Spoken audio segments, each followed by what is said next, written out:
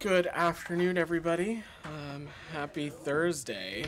I have one thing at the top, and then we're happy to dive right into your questions.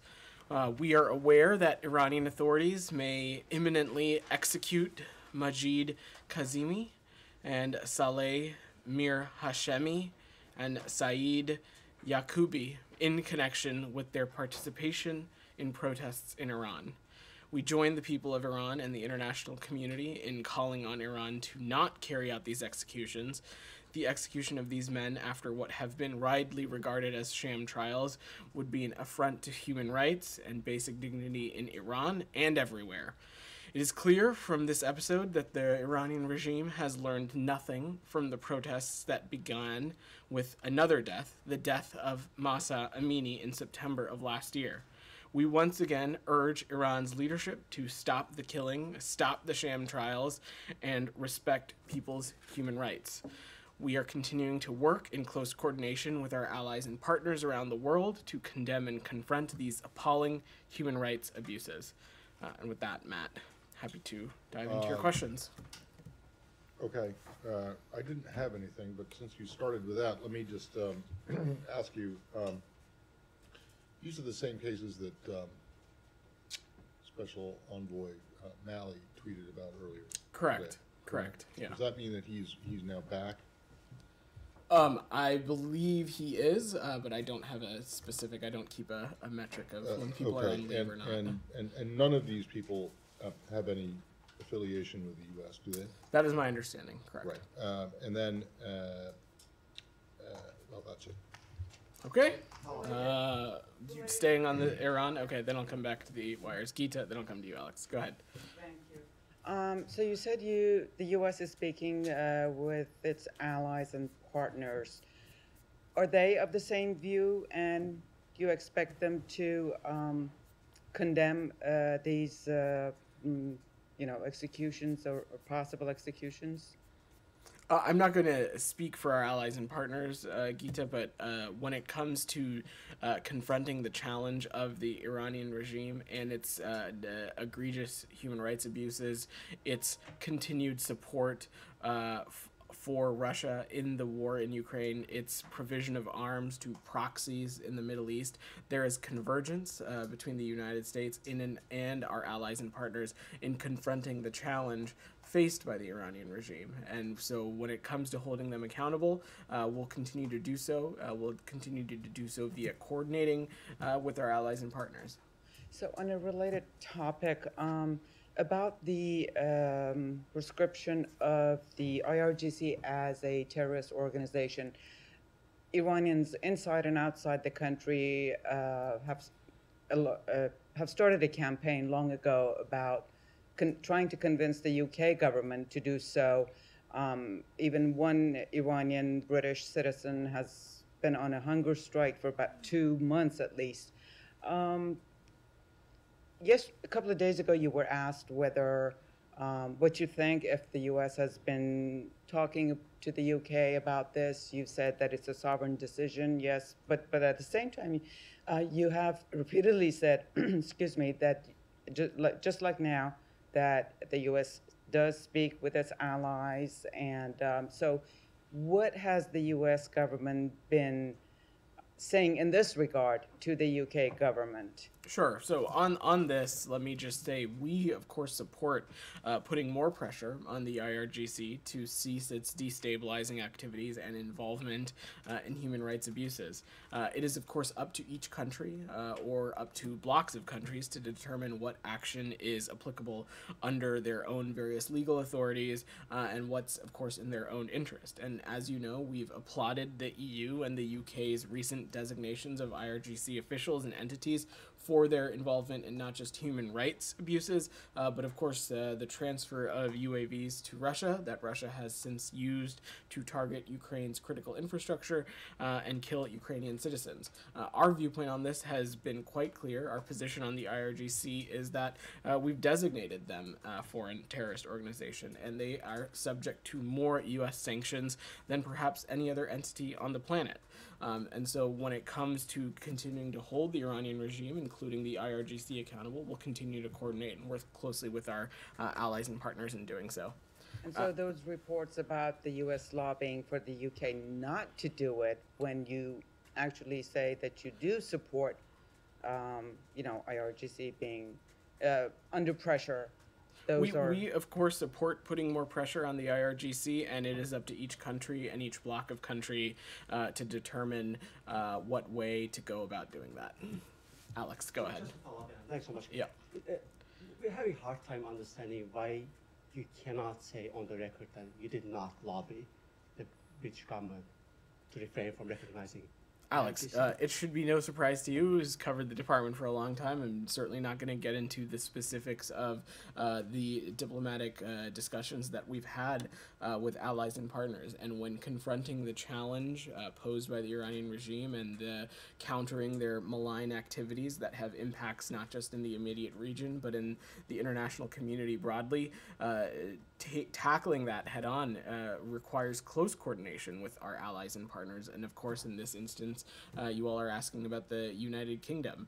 So I'm just not going to get specific about what those discussions are like, other than to reiterate what I've said, is that when it comes to countering Iran's malign influence, there is immense convergence between our allies and partners in holding this brutal regime accountable. And in the case of the IRGC, we of course welcome efforts to put more pressure on them, but the specific way to go about that is up to each individual country and block of countries. Thank you. And back to Topper, you said rightfully that the Iranian regime has not learned from the protests. One thing they have learned, it looks like, that they can get away with it. They can murder. I would reject the premise of that question. I don't think the United States has allowed them to get away with it. We have taken, since the death of Mahsa Amini, since the immense protests that we've seen break out in Tehran and other parts of Iran, you have seen this country, in alignment with our allies and partners, take appropriate steps to hold the Iranian regime accountable, whether that be direct sanctions on the human rights abusers, direct sanctions on security officials involved in some of these human rights abuses, bringing licenses on board with our colleagues at the Department of Treasury to allow the further flow of information within the Iranian people. We've not hesitated to take action. This action, we know, is having a direct impact on Iran, both just as it relates to their own country, but also the standing that it has in the international community. So they're not getting away with anything. Will the administration sanction Iranian discipline leader for this very action? Again, Alex, I've never been in a place to give you a list of things that we will or will not do when it comes to holding people accountable. We continue to have tools at our disposal to hold the Iranian regime accountable, and we've used those tools, and we've used them quite regularly. If you look dating back to the fall of last year, just the regular clip of which we have announced designations relating to the Iranian regime, we've done so regularly, consistently, and in close coordination with our allies and partners. My last one on this, just to follow up, you mentioned the tools. My last question on that, I promise. You're probably aware of the Mahsa Act is being considered on the Hill, which will allow the administration to sanction high-ranking Iranian officials. Does the administration support that legislative? Alex, I'm just not going to get into something that is pending legislation that's still being discussed in Congress. Saeed, go ahead. To clarify something Yeah. that you just said. You said that you have that the Iranian Revolutionary Guard has been.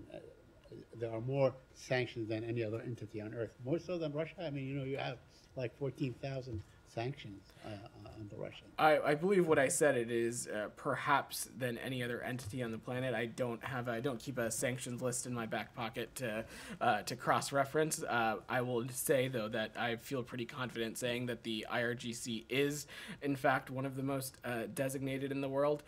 Of course, the Russian Federation, especially in light of their recent activities over the past year in Ukraine, continues to be something that this administration will continue to take steps to hold accountable as well. Go ahead. The head of the Syrian regime will be walking to a big hall tomorrow in Jeddah at the Arab Summit League. What's your take on that? And especially one of your important allies in the region invited him for the summit, and most likely they are naturalizing the relationship with the regime? So I spoke a little bit about this yesterday, and I will reiterate what I said, that and what you heard the secretary say.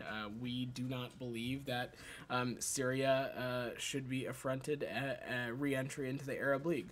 Of course, we are not party to the Arab League, so this is a decision for the body to make. And as it relates to normalization, we don't support normalization with the Assad regime, and we don't support our partners doing so. That being said, we have a number of shared objectives as it relates to the Syrian regime.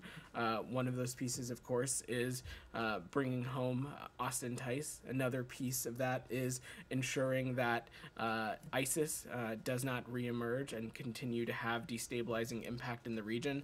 Another piece of that is ensuring that we can counter the illicit Captagon trade in Syria. These are all objectives we know are shared by our partners in the Arab world, and while we might disagree in the ways about going to get there, we know and we hope that our Arab partners will use these avenues to raise these directly with the Syrian regime. So it is okay for the administration or top officials to meet secretly with Syrians in Oman, like the last meeting, to talk about Austin ties. That's appropriate, right? You heard me say from here yesterday that the U.S. is willing to engage with anyone who can help secure the progress toward the release of U.S. nationals. Even U.S. officials themselves to meet with Syrian delegations. I think I'm very clear in what I'm saying. All right, Leon, you had your hand up. Can I go to? I'll come to you right after. I'm sorry, Michelle, go ahead. Can you expect the release of Austin Tice after the Arab summit? What I will say, Michelle, is that we are working around the clock. We continue to engage extensively to bring Austin home. This, of course, includes discussing this case with a number of countries in the region. We have pursued every channel. We will continue to pursue every channel to seek his safe return to his family. And one more, the Syrian regime is saying in Jeddah that he took all the necessary steps and decisions related to the refugees returned to Syria, but the problem is the sanctions that prevent the reconstruction of Syria. My question is, are you planning to lift the sanctions on Syria to allow the reconstruction and the return of the refugees? Well, let me be very clear that we intend to stand by our core sanctions principle, and we've been clear about that with our partner countries in the region. We will not normalize relations with the Assad regime, and our sanctions efforts will remain in full effect. That being said, we do share the objective of creating safe conditions within Syria for the eventual safe return of refugees, and we'll continue to work on that in accordance with our partners in the Arab world. Leon, go ahead. I'm sorry for passing you over first. A change of subject. Yeah, go ahead. The Armenia and Azerbaijan talks in Moscow at the ministerial level. So the two ministers were here not so long ago, about 10 days ago, whatever, 2 weeks ago. There was progress made, but there was obviously no conclusion to those talks. And so now they're ongoing in Moscow, and Moscow has invited the two leaders to Moscow in end of May, I think. The Armenian prime minister has accepted. I don't know about his counterpart from Azerbaijan. But I was wondering, I mean, how does the State Department of the United States view those talks in Moscow and Russia's role in these talks, given the context, of course, of the war in Ukraine? Well, we continue to provide full support and engagement of the United States as these two countries work to secure a durable and dignified peace. We welcome the reports that the parties are going to continue to engage in these discussions, and we reiterate that our conviction that peace is within reach and that direct dialogue is key to resolving these issues. Our view is that direct talks between the parties are of utmost importance, and we're glad to see them happen and take place, whether they are taking place in Arlington, in Brussels, in Moscow. Our support with this effort will continue to endure. Okay, and just to follow up, are there any back channels with Moscow on these talks, sharing information between the U.S. and Washington on these? Leon, I'm not, without getting into specific diplomatic engagements, of course, one of the many reasons why we continue to maintain bilateral relations with Russia, even in a time of immense tension, is because there are, of course, issues between our two countries that we need to ensure are talked about responsibly, appropriately, and so I will just leave it at that. Simon, yeah, go ahead. Yeah. So a group of U.S. senators is introducing a bill called the No START Treaty Act that would recommend withdrawing from New START. I'm guessing you're not going to comment directly on pending potential legislation or that element of it, but since they're suggesting, basically they're suggesting that Russia has already withdrawn itself from the treaty or said it will no longer comply with the requirements of the treaty. Is the administration's intention to continue to comply with the treaty where the other side is basically saying we don't respect this anymore? We are complying with the treaty, and Russia's decision to unilaterally suspend its participation in New START is unfortunate and irresponsible. You heard the Secretary speak to this quite clearly. Our view is that mutual compliance of New START strengthens security interests of not just the United States, but our allies and partners. It strengthens the security interests of Russia and the rest of the world as well, and that's why we are continuing to work to preserve the treaty. I've not seen this legislation, so I, of course, am not going to comment on it, but we think the world is better off when both of our countries are in compliance of New START. And is it still your view that the Russians are in compliance in terms of the limits of the treaty rather than other aspects of the treaty, but in terms of the limits it actually puts on? That is correct. Sure, thanks. All right. Olivia, go ahead. Starting with Nigeria, thank you. Has it been determined how many U.S. government employees were killed in the attack on the convoy? So it has not been determined. We've not been able to ascertain that information. That could potentially take some time and may require some additional steps, such as DNA testing. What I can add is that it's our assessment that the assailants killed at least 4, but probably 7 members of the convoy. But again, we are not at a place where we can ascertain how many of those were our personnel or not. So that's 7 out of 9 entirely. So what is the status of the other victims? Is there a search ongoing? Is there a presumption they've been kidnapped? Or There is. We are continuing to work urgently to ascertain the location of the other convoy members. Okay, on a separate topic, if Yeah. I may. Has the department received a response from the House Foreign Affairs Committee to its letter regarding the descent channel cable yesterday? I'm not aware of a formal response back yet. There were, of course, remarks by the chairman in the media yesterday indicating he's amenable, he's encouraged by the offer, but would like it to be expanded to the entirety of the committee. Is that something that the State Department would entertain? I will look forward to receiving a formal response from the committee, and we'll take it one step at a time. I'm not going to speculate further from here. But if the final compromise is to expand the universe of people who can see this from 2 to more than 50, is that something that you think the department would sign off on? I think it is natural in these discussions for there to be deliberations and accommodations about the path forward, and I'm certainly just not going to speculate and hypothesize on how we continue to further engage with the committee. What I will reiterate, though, is that at every turn we have offered tangible, fair, and realistic accommodations that we think have sufficiently met and continue to sufficiently meet the committee's request for information.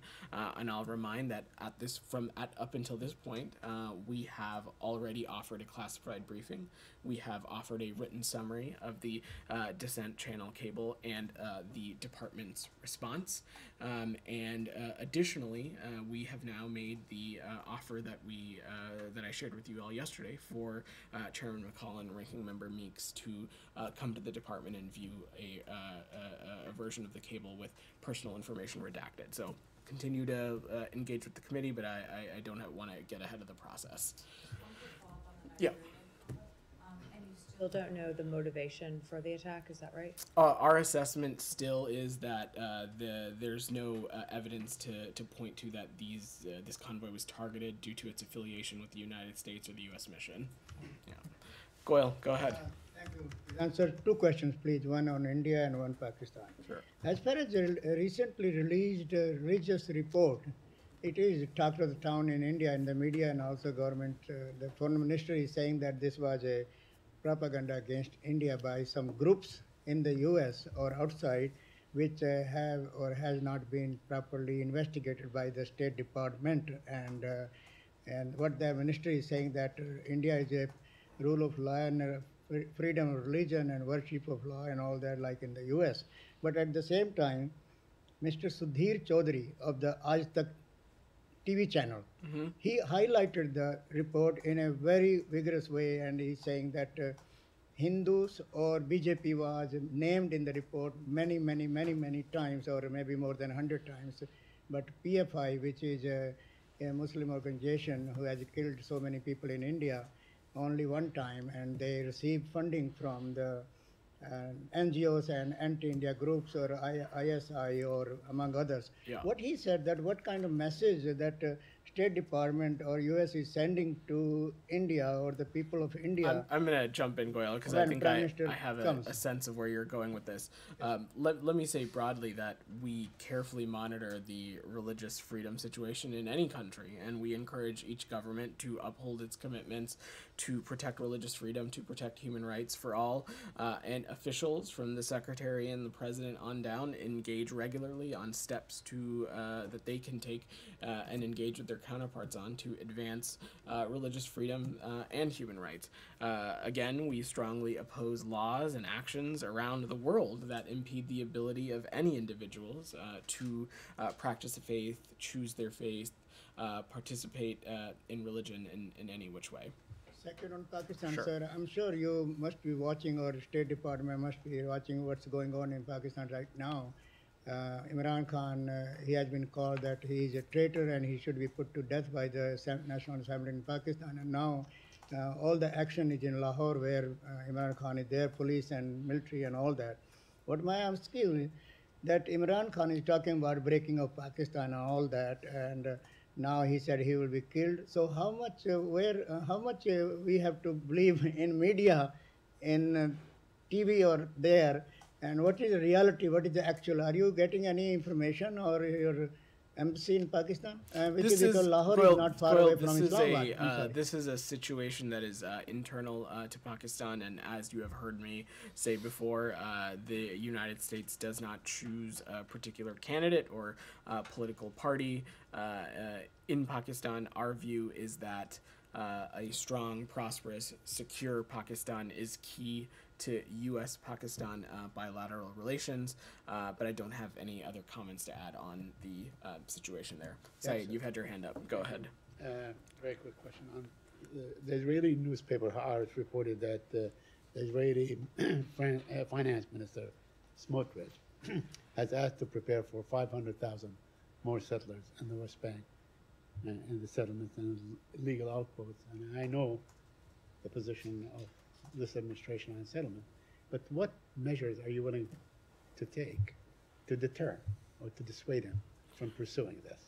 Said, we regularly engage with Israeli officials on this issue, and will continue to do so. You've heard me say this before, that like most administrations previously, we view the expansion of settlements as an obstacle to peace that undermines the geographic viability of a two-state solution, and we continue to oppose any unilateral steps that incite tensions, harm trust between the parties, and undermine this viability of a two-state solution. So if in fact they begin to, allocate funds and so on to pursue this goal, would you say that is unacceptable to the United States of America? Would you declare such a thing as being unacceptable? Said, we have been clear and have not parsed words that actions such as these, like the expansion of settlements, they undermine the ultimate goal, our ultimate goal for the region, which is a two-state solution. And we raised this issue directly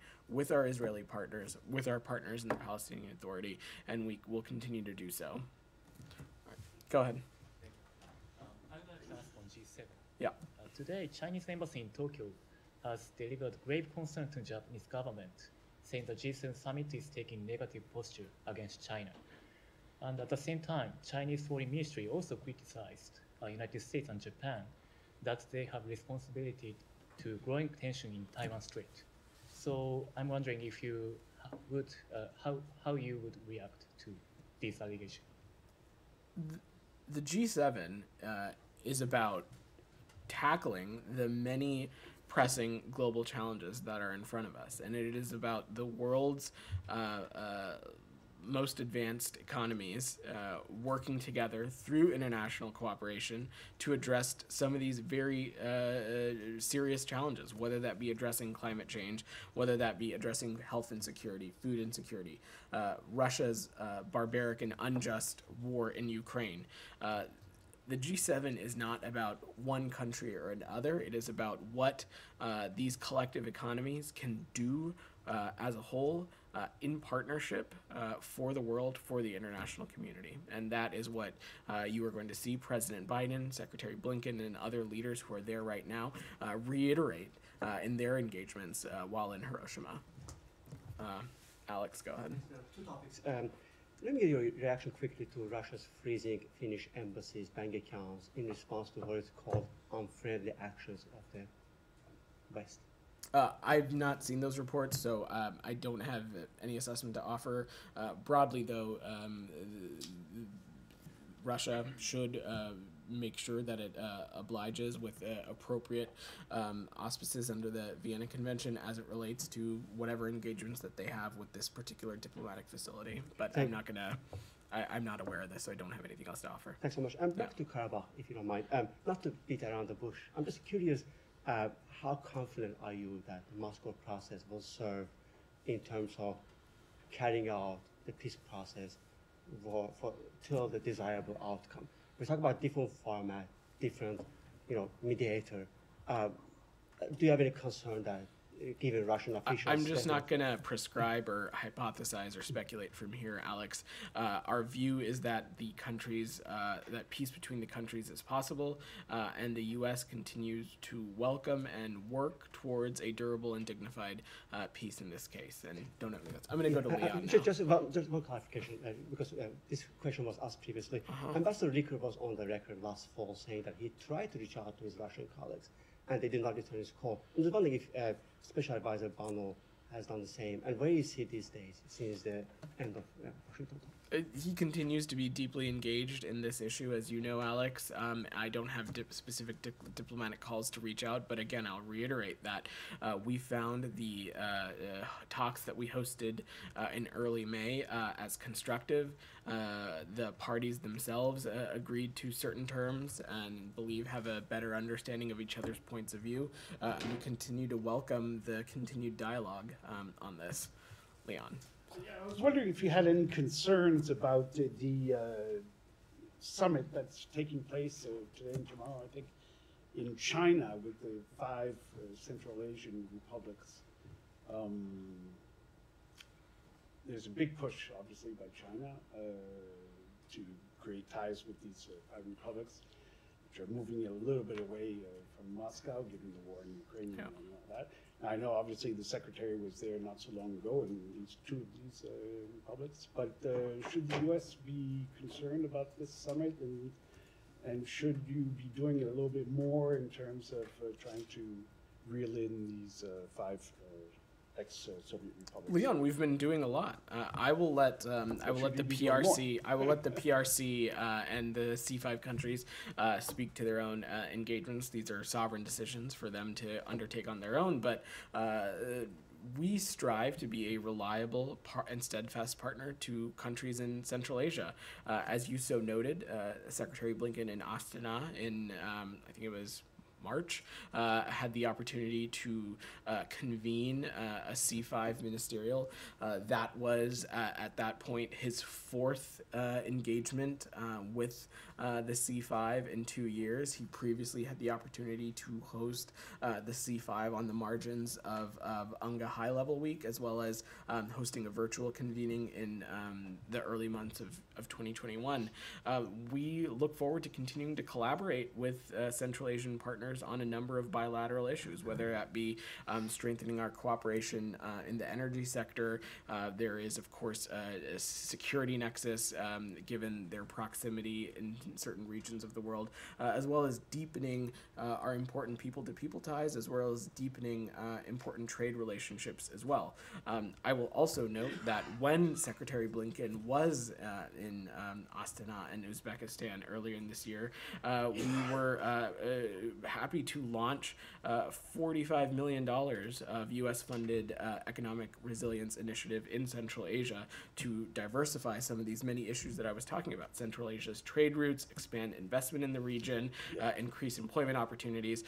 So our engagement with Central Asia continues to be robust. The examples I have given are just from what the Secretary has done, but others in this department continue to be deeply engaged, as does the Secretary. That's what I mean. You just said $45 million compared to a lot more money being engaged by China on the Silk Route and things like that. And this is a summit, obviously, at the leaders level. The Chinese leader has pinned it as a new era, new opening. So are you? Question is, are you concerned about that? And do you have to step it up? We are very confident about the engagement and the inroads that we continue to make in Central Asia, specifically through the C5, and we look forward to continuing to engage with the region.